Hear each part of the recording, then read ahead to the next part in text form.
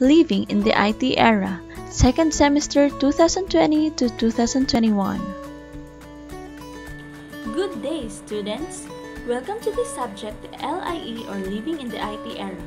But before I start, I would like to congratulate all of you that despite of this pandemic and adapting this new normal, you still managed to continue and pursue what you started.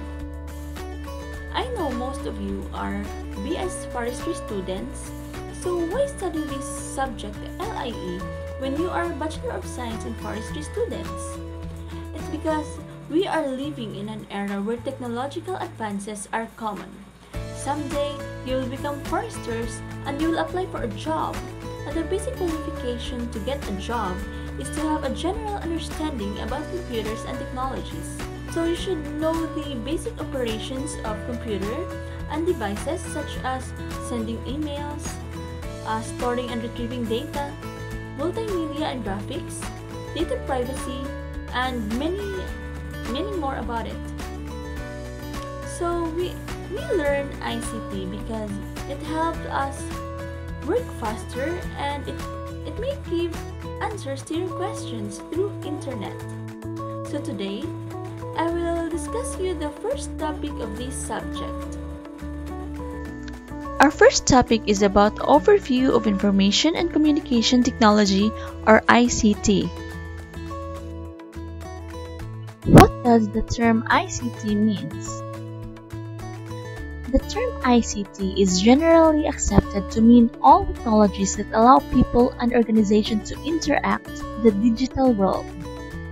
So ICT refers to all devices, network components, applications, and systems that facilitate interaction with the digital world such as computers, televisions, your cell phones, radios, and internet. So what does ICT do?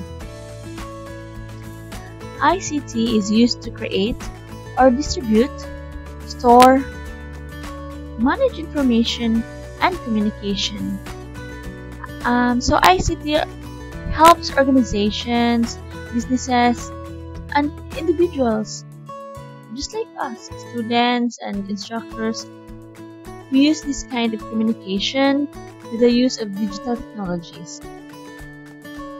So example of ICT is voice conversation, email, processing data via computer applications, and a lot of things. So these are the components of ICT: cloud computing, software, hardware, transactions, communications technology, data, and internet access. So let's discuss these components one by one. First is cloud computing.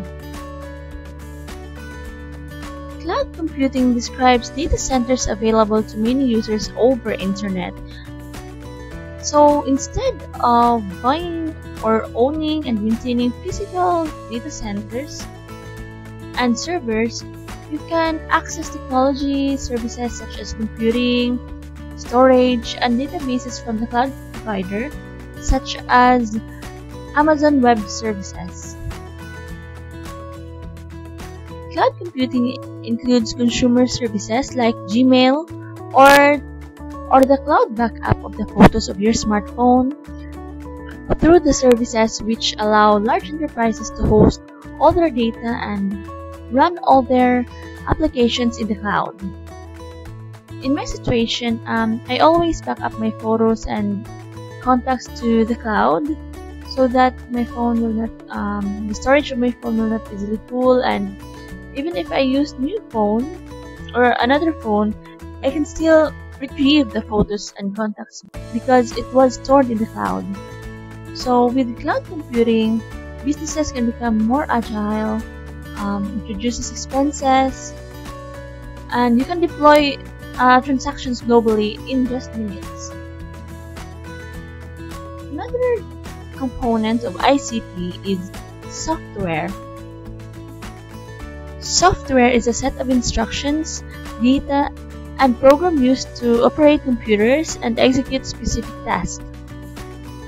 Software is often divided into two, the system software and application software. So the software system it helps run the computer hardware and the computer system itself. The system software includes operating systems, device drivers, diagnostic tools, and more. System software is almost always pre-installed on your computer. That's the moment when you turn on your computer, the system software is running. Example of system software are Microsoft Windows and Linux. So the system software installed in my laptop is Microsoft Windows. I think yours too is Microsoft Windows. So the application software, it is designed to fulfill a specific function or set of functions. It includes word processing, what else? Web browsing, and almost other tasks for which you might install software. Some characteristic examples for application software is the MS Office or the Microsoft Office, the Photoshop, and the games which you can research in your app store. Once installed, the application software, it does not start running until the user uses a command. Hardware is opposite of software because hardware refers to the physical elements that make up a computer or electronic system and everything else involved that is physically tangible. Tangible means you can touch it physically. This includes monitor, hard drive, memory, and CPU. Hardware and software are interconnected, which means without software, the hardware of the computer would have no function. However, without the creation of hardware to perform tasks directed by software via CPU, software would be useless too. So therefore, hardware and software are interconnected. Another component of ICT is digital transaction. Digital transaction is an online or automated transactions which take place between people and organization without the use of paper. The main objective of this transaction is to save time, money, and improve customer experience. An example of digital transaction is the enrollment process of CSU. So you save your time because the enrollment is easy with just some clicks to your computer, unlike today face-to-face. You need to fall in a long line with the crowd. And so you also save money because the transaction is automated. So you save fare, your lunch, and other expenses. Communication technology refers to all equipment and programs that are used to process and communicate information. It is also translated to information technology. So this one is the component of ICT because it helps us communicate through the use of technology and programs like social media platforms, emails, what else? Group forums, etc. Digital data.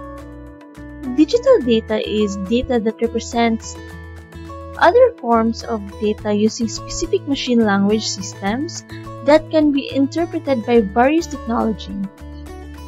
Binary system is the basic for all the data representation. So, what is binary systems?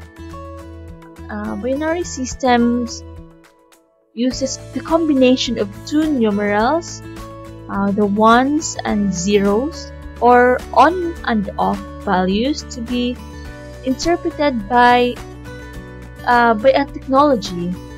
So computers use the binary number systems to manipulate and store all the data including numbers, words, videos, graphics, music, and etc.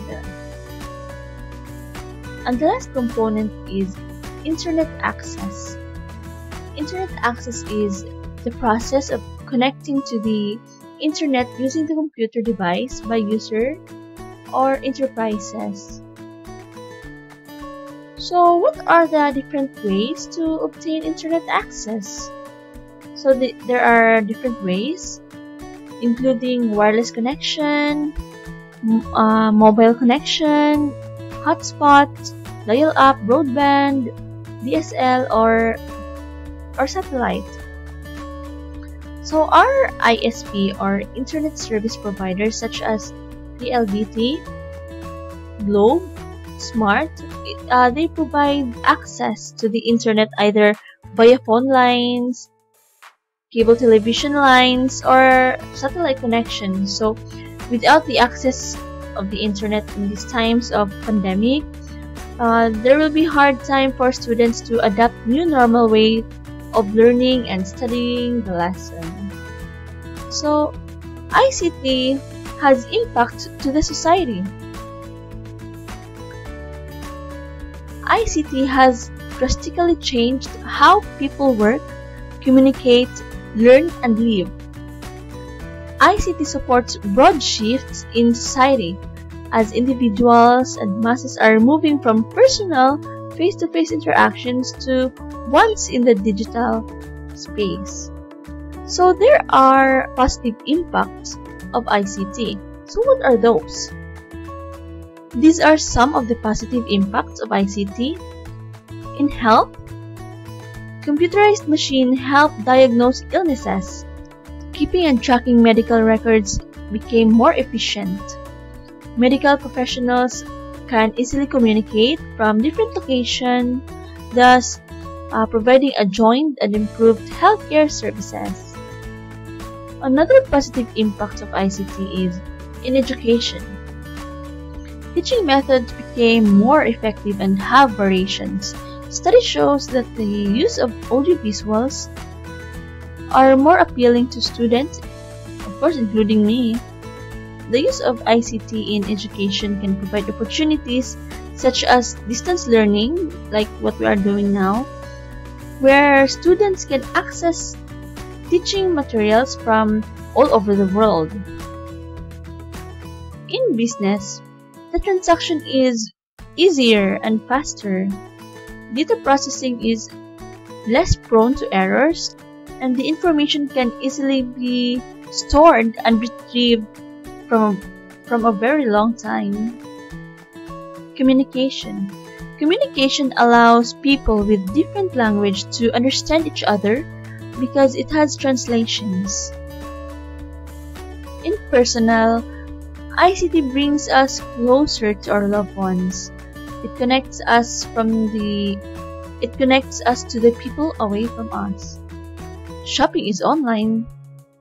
Updates. It gives updates to what is happening in the other country or to our own country itself. It gives news, updates of the weather and the disease control or even the disasters. Entertainment is also a positive impact of ICT. Despite of the positive impacts of ICT, it brought negative changes to our society. This is one of the largest negative effects of ICT, the loss of person's job. For example, some companies prefer to have robots than people. Another negative impact is the privacy is less. It may cause physical illness and laziness because ICT reduced physical activities. This can lead to health problems such as obesity, heart diseases, what else? Diabetes. Next is it reduced personal interaction. Yeah, it's true because we sometimes people are busy communicating with the people far from them, but sometimes they forgot to interact with the people near to them. So students, what do you think about ICT personally? Did it give positive impact to you or more on negative? So that's the overview of ICT, and I hope you understand our first topic. Thank you.